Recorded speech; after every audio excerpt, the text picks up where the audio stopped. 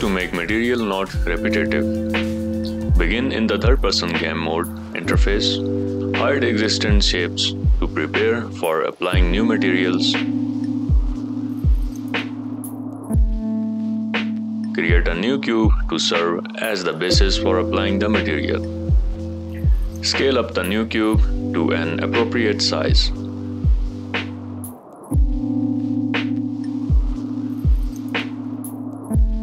Open Quixel Bridge and sign in to your account if it's not already signed in. Down the desired texture material from Quixel Bridge.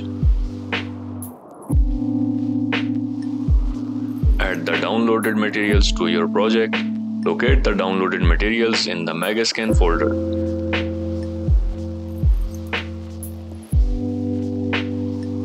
Drag the material onto the cube shape in UnrealEngine.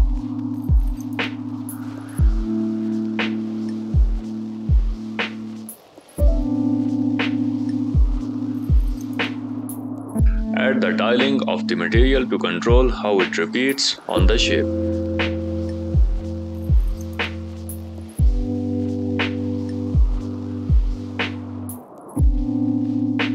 Experiment with the changing of the roughness of the material to achieve desired appearance.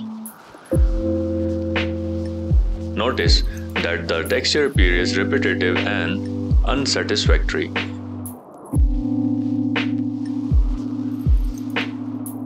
Duplicate the cube shape to explore alternative material options.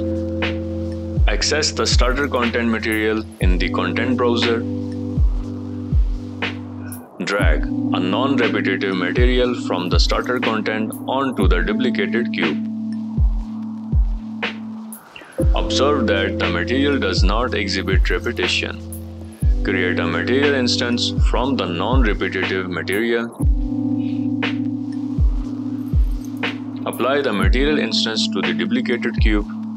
Open the material instance to view its properties. Identify the key nodes responsible for preventing material repetition. Add tiling adjustment to both the basic color and normal map nodes. Observe how adjusting tiling prevents material repetition. Experiment with changing the tiling values in the material instance. Notice that the directly connecting the basic color and normal nodes causes repetition. Reconnect the nodes as they were originally arranged to prevent the repetition. Duplicate the material and rename it to indicate it's for surface material. Move the duplicated material to the appropriate folder in Megascan.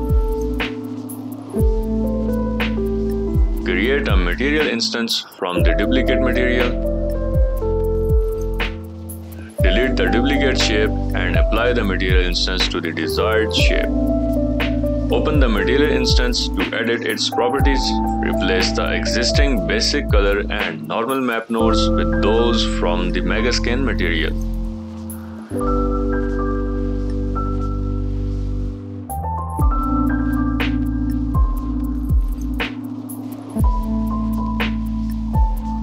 Save the changes to apply the Megascan material to the shape.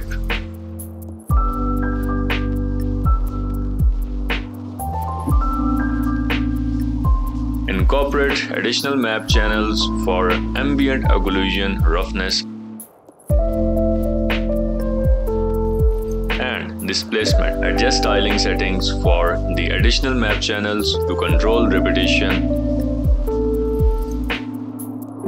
Observe how the material appearance improves without repetition. Explore changing the color of the material by adding multiple nodes and constant tree vector. Convert the constant tree vector to the parameter to allow color customization. Name the parameter and save the changes to the material instance.